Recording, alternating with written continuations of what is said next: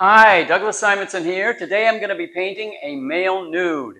Not that unusual for me. What is unusual is today I'm going to be painting it in black and white.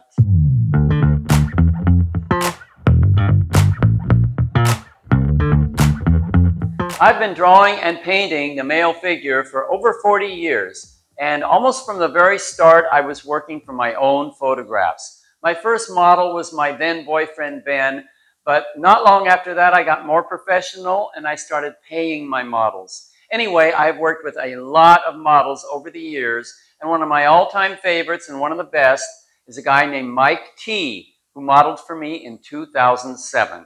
I first saw Mike dancing at a nightclub in Waikiki, and I gave him my card and said, "Call me if you want to model." He did, and we did a photo session not long after that at a secluded beach near Makapu'u on the island of Oahu. I got so many great shots from that session that I'm still working from them all these years later. And this shot from that session is the one that I'm going to be working from today.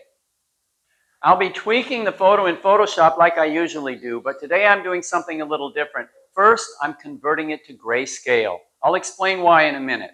Then I'm doing my usual Photoshop tweak. Well, two tweaks actually, to get the reference exactly the way I want it.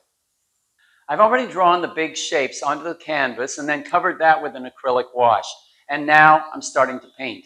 I'm starting with the darkest darks, which in this case are blacks, and the lightest lights, which are pure titanium white. This is one of the reasons why I like painting in grayscale. You don't have to deal with color, so I can get more playful and just have more fun with the brushwork. Now I'm putting in a very light gray, and you may think this is just more white, but if you look closely, you'll see that it's slightly darker than the whites I've already put in. Now I've already said that painting in grayscale is easier because you don't have to deal with color, but you still have to deal with values. If you don't get the lights and the darks exactly right, it's not going to work. So you really have to pay attention to the values. So you've got your black, you've got your white, and you've mixed up maybe 4 or 5 shades of gray in between. And you think that you've got your shades of gray with the right amount of variation between them. But once you start putting them on the painting, you're probably going to discover that some are a little too light, some are a little too dark, and you're going to have to make adjustments as you go. This is normal. And learning to see these lights and darks in this way is an incredibly valuable skill that's going to help you in the future, whether you're painting in black and white or in color.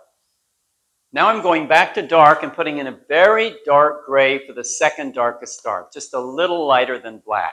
And I'm punching up the whites a little bit, so now it's a lot easier to see the difference between the whites and that very light gray. Now I'm adding some of the medium tones. Keep in mind that even though it looks like I got it right the first time, I often didn't. This time-lapse video isn't showing you those places where I had to stop and remix a shade because it was a little too light or a little too dark to go with the areas around it. I want you to remember that so you know it doesn't mean you're not a good painter. It is normal to constantly have to make corrections. One of the reasons I like to tweak my photos in Photoshop is to get rid of the details so I can just focus on the big shapes.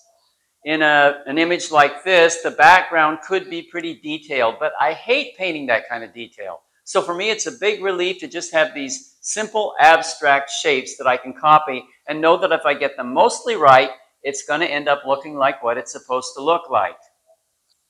While I'm putting in the finishing touches, I want to say a word about mixing your grays. You can use a tube of black and a tube of white, but that's kind of boring. If you want to make your grays more interesting, consider using color complements. Here's a list of complementary colors you can use to mix some interesting grays. My favorite on this list, and the one I use the most, is ultramarine blue and burnt sienna, and some white, of course. But you should experiment a little and see what you like. And I'm done. The photo came from a session at a beach near Makapu'u, so I call it That Beach Near Makapu'u. And you can see it now on my website. Okay, that's it for today. I hope you got some useful tips watching me paint in grayscale. And it's something you should definitely try. It's fun, and you're going to learn some valuable skills. If you did enjoy today's video and you haven't already subscribed, please do. That inspires me to create more videos. And if you watched me paint and you got inspired, go put on your painting pants and go paint.